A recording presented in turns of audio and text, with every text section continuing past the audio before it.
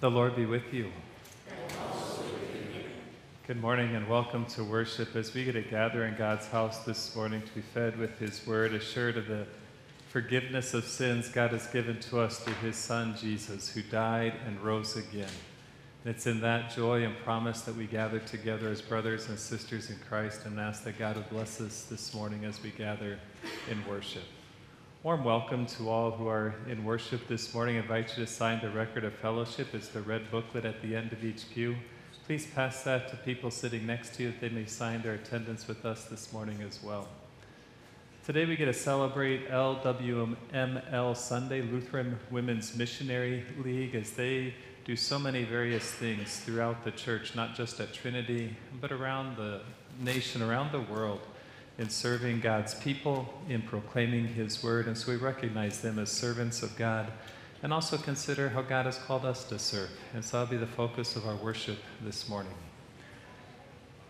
As we have gathered as brothers and sisters in Christ, let us also stand and greet each other with the peace of Christ.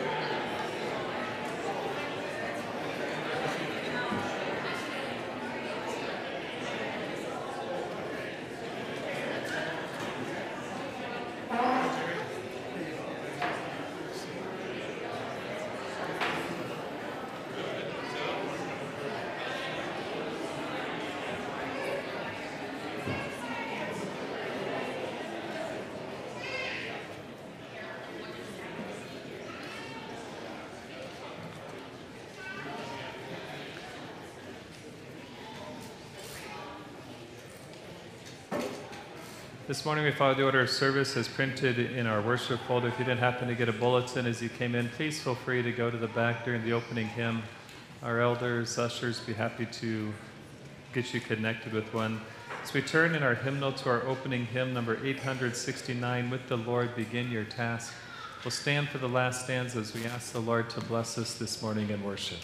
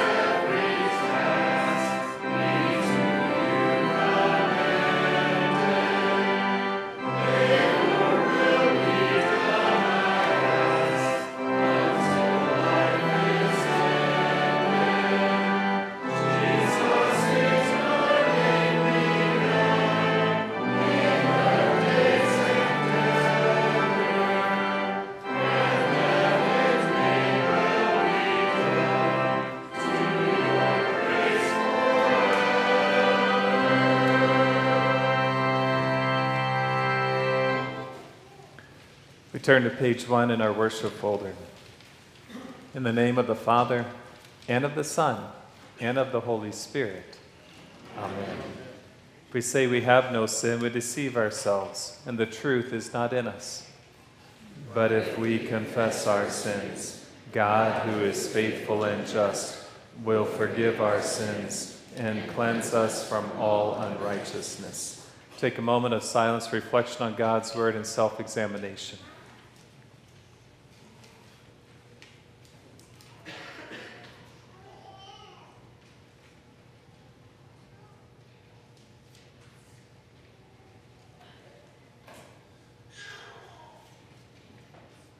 Let us then confess our sins to God our Father. Most merciful God, we confess that we are by nature sinful and unclean. We have sinned against you in thought, word, and deed, by what we have done and by what we have left undone. We have not loved you with our whole heart. We have not loved our neighbors as ourselves.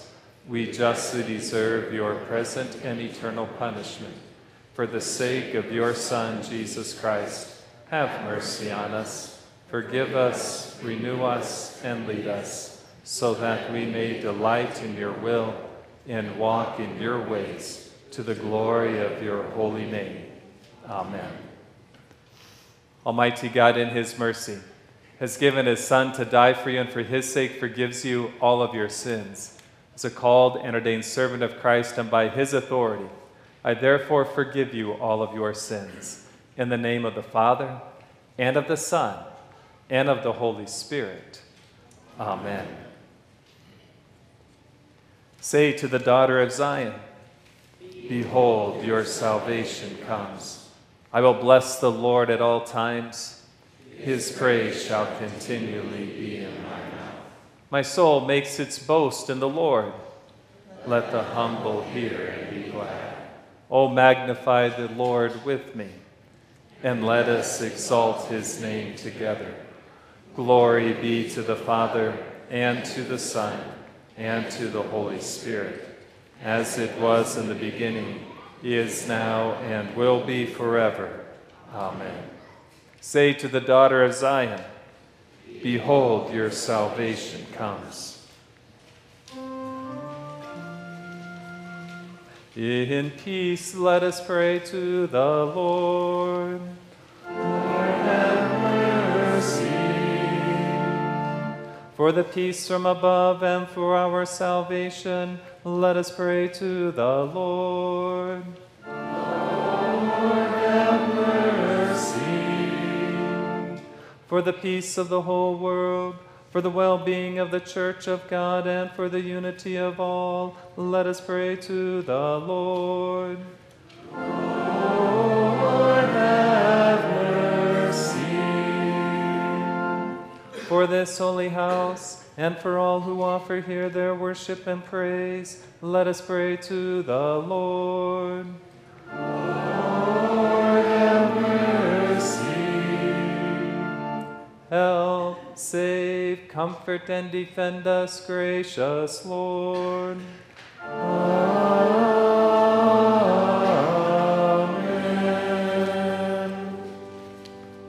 Our hymn of praise is hymn number 816.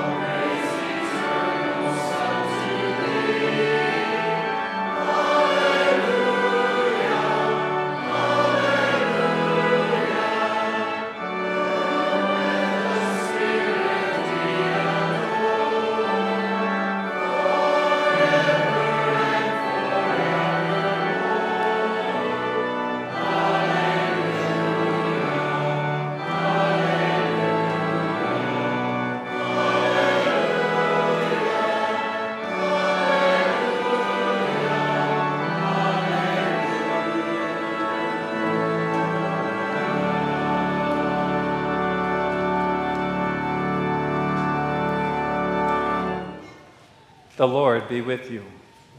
And also with you. Let us pray. Almighty God, you announce your will for us in mysterious and troubling ways.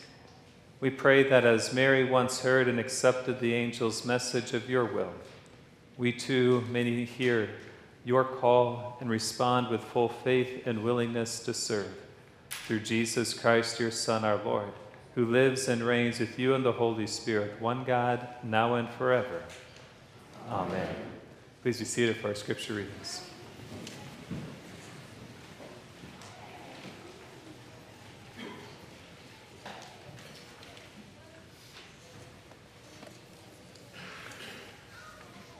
The Old Testament reading for LWML Sunday is recorded in 1 Samuel chapter 3, beginning with verse 1. The young man Samuel was ministering to the Lord under Eli, and the word of the Lord was rare in those days. There was no frequent vision. At that time, Eli, whose eyesight had begun to grow dim so that he could not see, was lying down in his own place. The lamp of God had not yet gone out, and Samuel was lying down in the temple of the Lord where the ark of God was. Then the Lord called Samuel, and he said, "Here I am," and ran to Eli and said, "Here I am, for you called me." But he said, "I did not call. Lie down again." So he went and lay down. And the Lord called again, "Samuel." And Samuel arose and went to Eli and said, "Here I am, for you called me." But he said, "I did not call, my son. Lie down again." Now Samuel did not yet know the Lord, and the word of the Lord had not yet been revealed to him. The Lord called Samuel again the third time, and he arose and went to Eli and said, "Here I am, for you called me." Then Eli perceived that the Lord was calling the young man. Therefore Eli said to Samuel, "Go, lie down, and if he calls you, you shall say, 'Speak, Lord, for your servant hears.'" So Samuel went and lay down in his place.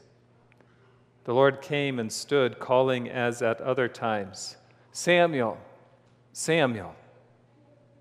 And Samuel said, "Speak, for your servant hears." This is the word of the Lord. Thanks be to God. The epistle reading is recorded in the book of Philippians, chapter 2, beginning with verse 5. St. Paul writes, "Have this mind among yourselves, which is yours in Christ Jesus, who, though he was in the form of God, did not count equality with God a thing to be grasped, but made himself nothing, taking the form of a servant, being born in the likeness of men. And being found in human form, he humbled himself by becoming obedient to the point of death, even death on a cross. Therefore God has highly exalted him and bestowed on him the name that is above every name, so that at the name of Jesus every knee should bow in heaven and on earth and under the earth, and every tongue confess that Jesus Christ is Lord, to the glory of God the Father." This is the word of the Lord. Thanks be to God. Out of honor and respect for Jesus, please stand for the reading of the Holy Gospel as we sing.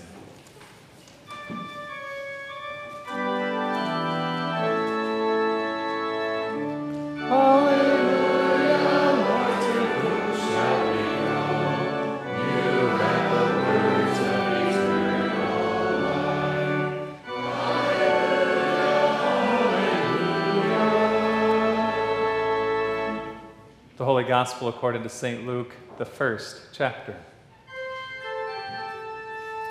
Glory to you, O Lord. In the 6th month, the angel Gabriel was sent from God to a city of Galilee named Nazareth, to a virgin betrothed to a man whose name was Joseph, of the house of David.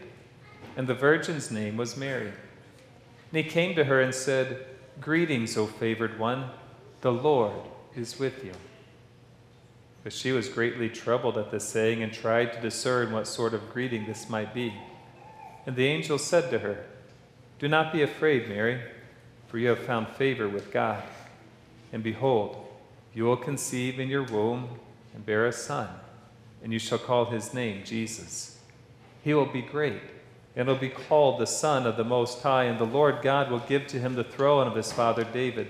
And he will reign over the house of Jacob forever, and of his kingdom there will be no end." And Mary said to the angel, "How will this be, since I am a virgin?" The angel answered her, "The Holy Spirit will come upon you, and the power of the Most High will overshadow you. Therefore the child to be born will be called Holy, the Son of God. And behold, your relative Elizabeth in her old age has also conceived a son. And this is the 6th month with her who was called barren, for nothing will be impossible with God." And Mary said, "Behold, I am the servant of the Lord. Let it be to me according to your word." And the angel departed from her. This is the gospel of the Lord. Praise to you, O Christ. Please be seated. This time we invite the children to come forward for a children's message. Boys and girls, you can come and sit in front of the steps up here.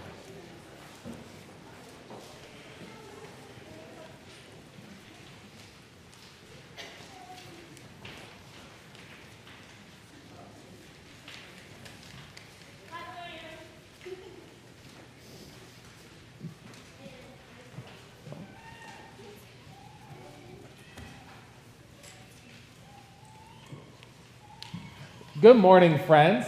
So today on the bulletin cover it says, "Ready to serve." Are you ready to serve? Not so sure. So let's practice on this. What we're going to do is we got to be ready whenever it is time. So when I tell you what we're going to do is we're going to pretend that we're asleep. And when I say, "Wake up," you're going to wake up and say, "Ready to serve." Let's practice. Say, "Ready to serve." Ready to serve. So you're going to jump up and say that? Okay, so pretend you're asleep. Go ahead and fall asleep. Close your eyes and fall asleep. Yes, get very comfortable here. Pretend it's the middle of the night and you're asleep. Wake up. I didn't say wake up. Go back to sleep. But remember, when I say those words, you're going to jump up on your feet and shout, "Ready to serve." Are you going to do that? Okay. Go to sleep. Wake up. I didn't say wake up. Go back to sleep. We'll try this one more time.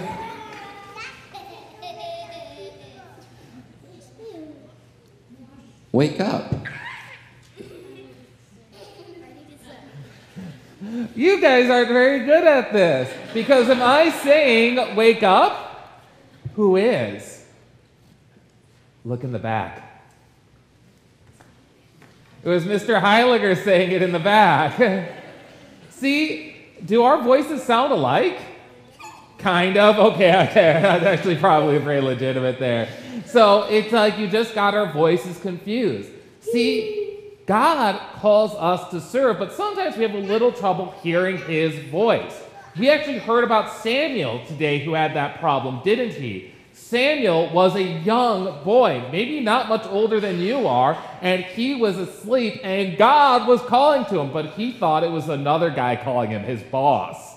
And so he ran over to his boss saying he was ready to serve, but his boss said, "Go back to sleep." And this happened 3 times till his boss, Eli, figured out, no, God was calling him. So Samuel then told God that he was ready to serve, because that is who we serve. We serve God. God asked us to show love to our neighbors and to love God. And in turn, God loves us. So it is a good thing to serve God. But whenever God calls us, make sure it's God who's calling us. Listen for his voice and be ready to serve. Okay, one more time. We're going to try this. There's going to be no tricks this time. Go ahead, fall asleep, and jump up and say, "Ready to serve," when I say wake up. Wake up! Ready to serve. All right, that was great. Very surprising, wasn't it? All right, you can all head back to your seats, and then the congregation will join together singing the hymn of the day, Speak, O Lord, your servant listens.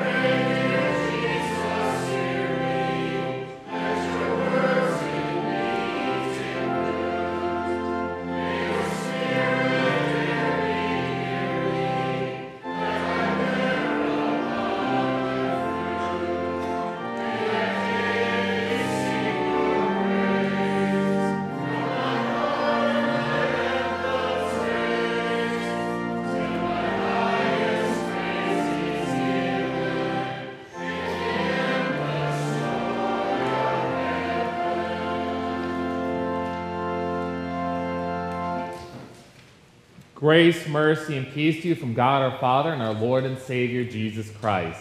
Amen. On beautiful fall days like this, like many of you, my thoughts turn to football. It's a good time to watch football. And one of the things that I was thinking about with football is, if you know the name of only one player on a football team, who is it? The quarterback. Of course it's the quarterback. And if you don't know the name of the quarterback, simply listen to the broadcast. The announcers are going to say the quarterback's name 150 times during the broadcast, and you will know it by the end of the game. But that being said, everyone knows who the quarterback is. They make a lot of money, and you know who they are. Question: even on your favorite team, do you know the name of the 5 guys who stand in front of him and make up his offensive line? The ones who are blocking, make sure he doesn't get tackled, and are incredibly important for the team. Now I'll mention, I like football. I don't know who those guys are most of the time. I'm like, oh, it's the big guy, you know? But obviously, they're very important to the team, and the team would fail miserably without them. And indeed, you could think of teams you've seen where they have a bad front line there, and they just get run over. But If you watch a broadcast, you see even people that I bet nobody, even the most die-hard fans, know who they are. And I'm talking about the sideline. You ever watch a broadcast and they all of a sudden pan over the camera to the sideline? And there's like a whole bunch of people there, and you're like, what do they do? I wonder why they're standing there. And I'm sure they're important, otherwise they wouldn't be standing there, but I have no idea what their names are and what they do, but they are obviously important to the team for some reason. Not that I'll know what it is. But I bet I could find that one person who has taken the time to learn the name of every assistant coach and every person who's in the training and medical and health and security team and may know who they are. But I bet if I went all the way to an important person, I could find someone on the team that no one knows who they are, and that's the person who maintains the grass on the football field. No fan, I don't care who they are, is going to know who that guy's name is, probably. But if you think about it, without the grass, there's no football game. Even if it's artificial turf, that thing needs to be maintained. Somebody needs to even do those jobs as well. They're all important, but they're not all glamorous. They don't all involve name recognition and advertisements and commercials where they get to be celebrity guests on things. Some people just simply have to work without recognition, even though their job is still very important. I think that's an apt idea for service because I think sometimes in the body of Christ where we are all called to serve, some of us don't think we're important because our names aren't in big lights, that we aren't doing the glamorous jobs. Maybe we don't have the high-paying salaries for the work that we do, and we think that our work is somehow less important. That's not how service works. God calls each and every one of us to serve, and we should be ready to serve. And these readings for LWML Sunday, all three of them from the Old Testament, the Gospel, and the Epistle, all point to how we are to serve. Starting with Samuel. As I mentioned in the children's message, Samuel was a young man, maybe just even a kid there. What had happened is that his mother was barren and couldn't have any children. And she prayed to the Lord and said that if she had a son, she would dedicate her son to service in the tabernacle at the time. And so when he was born, he was dedicated in that way and served as kind of like a servant/son to the high priest Eli.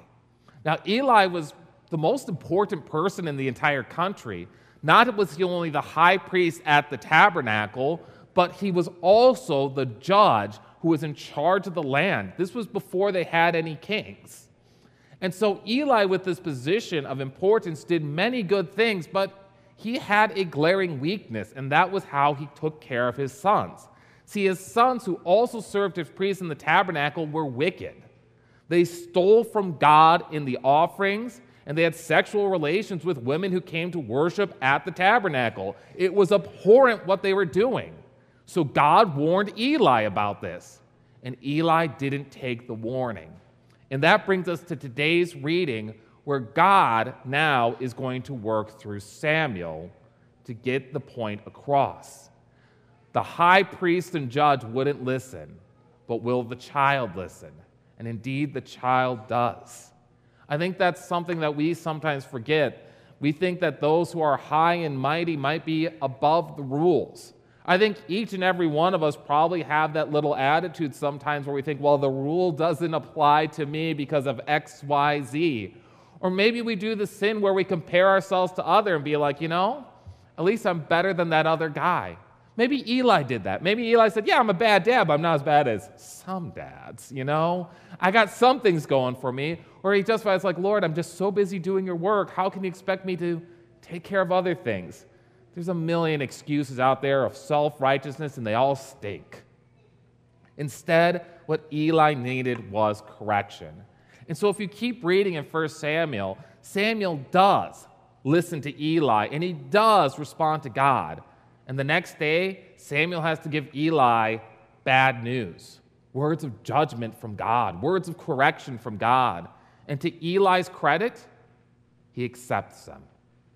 Eli understands that he too is a servant of God, and he needs those words of judgment. It's what he deserves for his sins and the sins of his family that he has done. I think there's a good thing that servants need to listen to God that we can get from 1 Samuel. Both Samuel needs to listen to God, but also Eli. No matter who we are, in what position we are, we put ourselves under God's word and listen to him. But God's word doesn't always bring bad news. I know it does with Samuel there. But Samuel also would be the prophet of God and the next judge of the land of Israel. And he would do many great things and bring deliverance to his people and have years and years of peace to come. But what if we don't understand what God really wants us to do? We're kind of perplexed or confused about kind of what God is having us do in our lives. Well, then maybe we can relate better with Mary in the gospel lesson today. I love just sort of the little details we have here, that we have the angel Gabriel comes to her and greets her. You who are highly favored with the Lord is with you. And she was greatly troubled by that. Well, why is she troubled by that? She is troubled because why is an angel talking to her? She's not anyone important. But indeed, she would be, based on what God had called her to do. But she seems to still be not so certain of how this is going to happen. She says she's going to have a baby. She's like, I'm a virgin. How is this to be? Again, questioning what's going on there. And maybe not understanding fully everything given to her, she still puts herself under God in his servant, saying, I am the servant of the Lord. Let it be to me according to your word. And maybe we too are perplexed about what God has called us to do. Maybe we think about our own situation in life, and we think about, well, why has God put me in this neighborhood, or in this job, or this community? Why does God keep making me run into this person I don't seem to get along with very well? Why has God given me this illness? Why am I unemployed? Why is this happening to me, God? And in the midst of all those difficulties of wondering why God does do it, do we, like Mary, say, let it be to me according to your word, and serve God wherever he wants us to serve? Or do we run from his service, seeking to do something else or do what we think is best? I think one of the things that sometimes confuses us is we don't see the whole picture of how God is working. God sometimes asks us to serve in ways that we might think are small. Loving a neighbor, speaking kind words, being generous with what we have and what we are given, and we don't see the larger impact of how God is working in this world. I know as a child, one of the things that I thought was a little bit silly was mite boxes. Everyone knows what mite boxes are, right? It's LWML's thing where they gather up the coins and they put them in the little boxes there. And I kind of had the attitude as a kid, how does my loose change help anyone? Well, in case you don't know this, mite boxes are actually very powerful and effective in what they do. I grabbed the Lutheran Women Quarterly in the back there. It has an update on the mite boxes. They are supporting 31 different ministries that they list in this book here and have the goal, and I'm sure they're going to make it, of raising $2,350,000 through those mite boxes. The Lutheran Women's Missionary League, and yes, you got to talk about them on their Sunday, is a very, very effective organization, not only at serving at the local church, but be able to impact things nationally and globally with how they are generous and support other people. And I don't see how my little pennies can make that much of a difference, but they can, united and given to God with the offerings brought by his other people. Of course, that's how it's work. So I may not understand what God has called me to at the moment, but may I serve him, trusting that God has the bigger things in mind with the small things I do in my own humble service. And that's the thing, is service sometimes is tough for us because it is humbling. It's putting our own selfish desires aside and putting someone else's needs ahead of us. And I think there's a lot of joy to be found in that. Serving God and serving others. You just simply need to do it to understand what that is. But this is something also that we need to have the attitude that we are not entitled to things, but rather in all things we work under God in His kingdom. This is actually something that I love in the Philippians reading here, where it talks about have this mind among yourselves, which is yours in Christ Jesus, who though He was in the form of God, did not count equality with God a thing to be grasped and held on to. Think about Jesus Christ, God Himself, infinite in power and majesty and glory, did not consider something to be grasped and held on to, but let it go and became nothing. That's hard for to imagine, because if I have something that's good and I like doing, I hold on to it. I keep trying to stay there as long as I can. But letting go of that goodness in order to become nothing, infinite God being reduced to a single cell in the womb of Mary, that is what God does. And He grows as we all did, going through all the phases of life that we have. As it says in Hebrews, being tempted in every way that we have been tempted. And being found in human form, He humbled Himself by becoming obedient. And when we think of the humility of Christ, we might think of Him washing His disciples' feet, saying that no task was beneath Him. Who are we to say there's a task beneath us? But it goes beyond that in the Philippians reading. He humbled Himself and became obedient to the point of death, even death on the cross. He died for us and gave us His righteousness. That was the service, putting His own wants aside and putting our need before us. But it doesn't end there. Therefore, God has highly exalted and bestowed on Him the name that is above every name, so that the name of Jesus every knee should bow in heaven and on earth and under the earth, and every tongue confess that Jesus Christ is Lord, to the glory of God the Father. See, that's the good news of the gospel, that He who humbles Himself will be exalted, and many who are first shall be last, and many who are last shall be first, and that we have it all wrong. That the people who we think are important and powerful and enduring are often just flashes in the pan here on this world. And in the eternal scope of things and in the kingdom of God, those who are often overlooked, those who serve in humble ways, those who are doing what God has asked them to do are indeed among the great. As Jesus says, the meek shall inherit the earth. And He means it when He says it. That those who we often overlook are indeed the ones who are great servants of the Lord. And oftentimes we don't even know their names. And maybe that's the reminder that I need. That when I am serving the Lord and I wonder if I'm doing anything that's useful, or I might think this is such a small thing, why I'm spending my time on it, or maybe I'm just confused about the whole thing. I'm like, Lord, I don't know why you want me to do this, but I'm going to trust you and do it. That I need to be ready to serve in those situations as well. That I need to trust God and His plan and just simply put myself under His care and do whatever He asks. I'm not going to be the quarterback. I'm not going to have my names in big lights and remembered. But I know that my place is in heaven for all eternity. That God has called me to something important, to serve Him. And so, like everyone else, I should be ready to serve. In His holy name, amen. At this time, we confess our faith together with the Apostles' Creed. Please stand.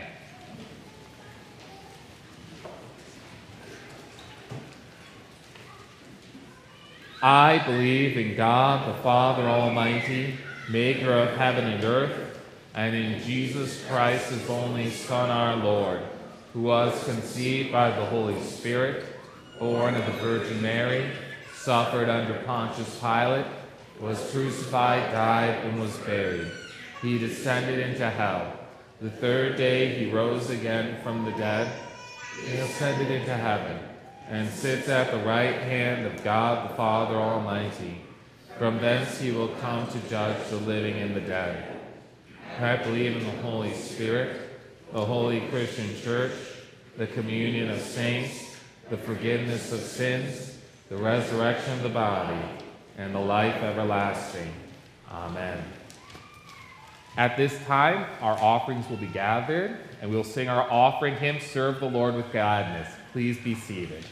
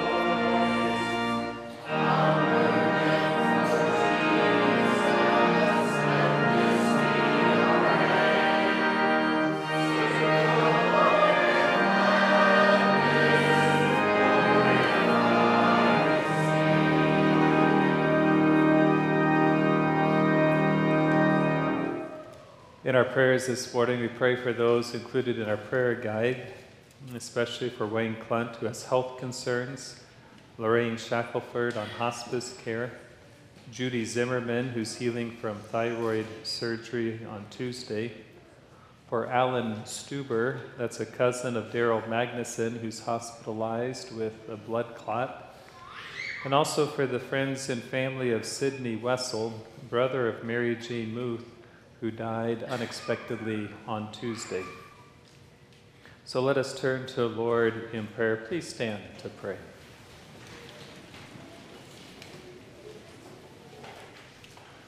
We pray.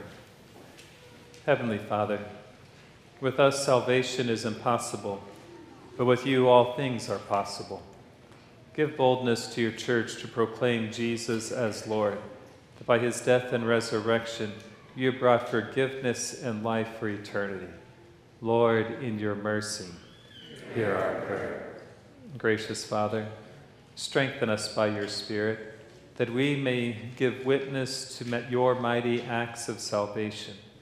Bless the ladies and work of the LWML who serve with the purpose of proclaiming the gospel in so many different ways, especially supporting missionaries here and around the world who bring the good news of Jesus to people who have not heard. May you equip them and each of us to be ready to serve when you have the opportunities laid before us to share the good news of Jesus. Lord, in your mercy, hear our prayer. Mighty Lord, give to the nations of the earth both the desire for and the blessing of peace. Stop the actions of terrorists and those who would oppress with the power of fear. Bless our president, our governor, and all who pass, enforce, and judge our laws. Protect all who serve to protect us in the military, the police force, and emergency personnel. May you give peace and hope to all who have been affected by disasters, especially the hurricanes. Lord, in your mercy, hear our prayer. Heavenly Father, grant us all humility to recognize the sanctity of every human life you have created, redeemed, and called as your own. Teach us to receive each neighbor as a gift and privilege in our time, in our land, and throughout the world. Bring an end to abortion, physician-assisted suicide, and all pressures to use death as a solution to suffering. Instead, help us to show people the cross of Jesus, where through his suffering and death, he promises an end to suffering and gives life forever. Lord, in your mercy, hear our prayer. Merciful Lord, look with compassion on those who are struggling with illness, grief, or suffering, especially for Wayne, Lorraine, Judy, Alan, the family and friends of Sydney, all in our midst who are hurting and suffering, especially those we name silently before you.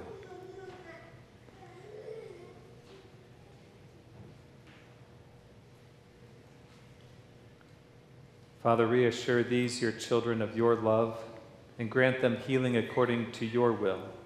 Lord, in your mercy, hear our prayer. Everlasting Father, bless the homes in which your people live. Guide husbands and wives to love and forgive each other and strengthen them in their life together. Help parents to be faithful examples for their children and for children to honor, serve, and obey their parents. Lord, in your mercy, hear our prayer. Into your hands, O Lord, we commend all for whom we pray, trusting in your mercy through Jesus Christ, your Son, our Lord, who taught us to pray. Our Father, who art in heaven, hallowed be thy name. Thy kingdom come, thy will be done, on earth as it is in heaven. Give us this day our daily bread, and forgive us our trespasses, as we forgive those who trespass against us. And lead us not into temptation, but deliver us from evil. For thine is the kingdom, and the power, and the glory, forever and ever. Amen. Receive the blessing of the Lord. The Lord bless you and keep you. The Lord make his face shine upon you, be gracious to you. The Lord look upon you with favor and give you his peace. Amen. We sing our sending hymn number 835.